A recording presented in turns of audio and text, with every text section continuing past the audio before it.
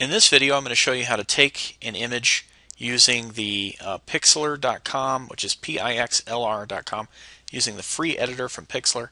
Take an image and either scale it down or change the aspect ratio so that you can upload it to your website and get the right look. So we'll start with the easy task, which is to scale an image down. So we'll go ahead and open up an image, and I've got a stock image here that will probably be a good example of the kind of image that you would use that you might want to scale down. So this is a view of the downtown Denver skyline, and it's sort of square, right? Like it's about as wide as it is tall. And if we look in the lower left-hand corner of the Pixlr window, we'll see here that it's 1024 by 800. So first of all, that's really big for the web. You know, most pictures on the web are 5, 6, 800 pixels wide max. And second of all, it's just a little too square. So we're going to do a couple of things. The first thing I'm going to do is I'm going to shrink this down to 800 pixels in width. So what I've done here is gone to image size, width, and I'm just going to put in 800. It's very important that this constrain proportions box is checked. That's the default. If you uncheck that, you'll end up skewing your image. It'll look really bad. So just leave that box checked. Okay, so now our image is a little bit smaller, but it's still sort of square, right? So what I want to do is get the cropping tool out, which is what's selected here, and I want to just kind of maybe make this a little more rectangular. So I'm going to draw this out the way that I want, move it around until maybe it's got the features that I'm looking for, and then when I'm all done, I'm just going to double click. So now I went from an image that was 1024 by 800 and sort of square to an image that's now 800 by 507. If I want to make that an even 500, I can just sort of play with it. You'll see in the navigator in the upper right hand corner, whenever I have the cursor on the screen and I'm moving it, you'll see there are numbers being displayed. So you'll have to figure that out, but this is exactly 800 by 500.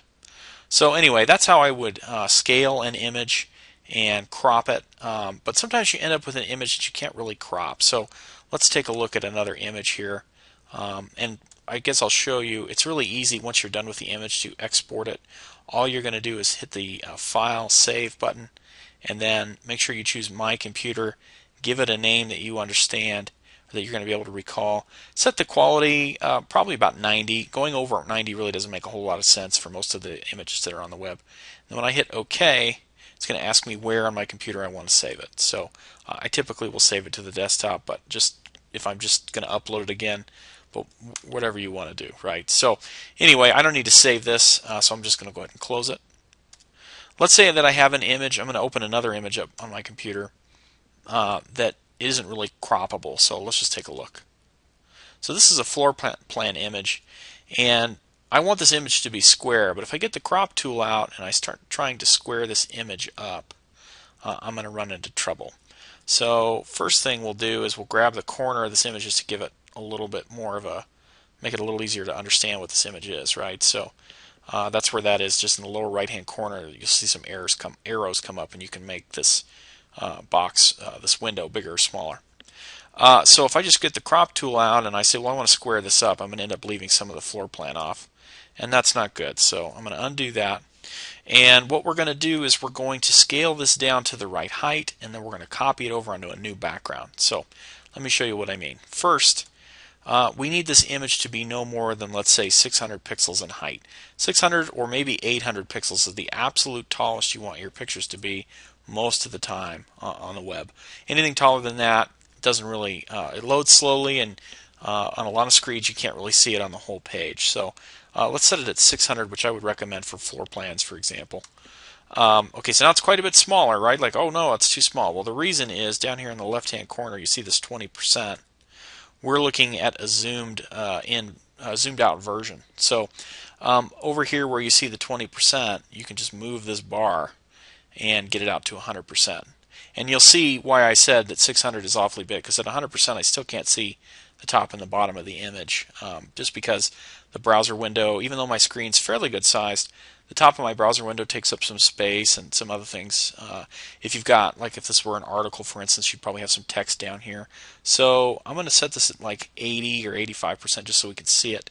And then what I'm going to do is I'm going to create a new image, and I'm going to make this image rectangular. Now there's a preset here for 800 by 600, and that's not at all a bad preset.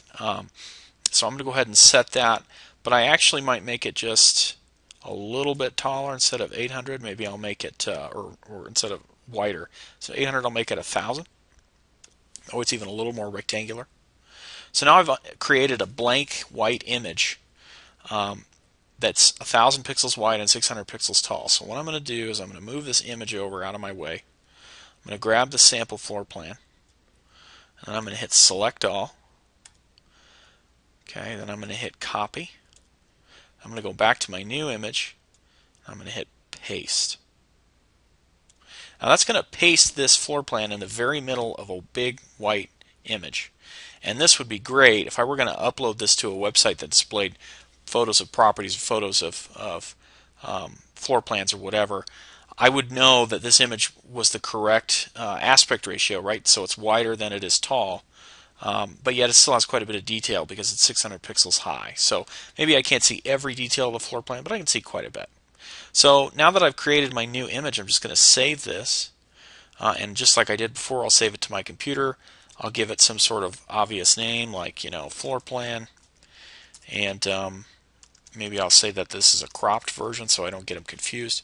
And then I'm going to set my quality to 90 and push the button and choose where I want to save it. So this is how we use the free Pixlr editor to both scale and crop images, but also in the instance where we have an image that's way too tall, right? So much taller than it is wide, we can use this new image feature to create the image we need and then just copy and paste.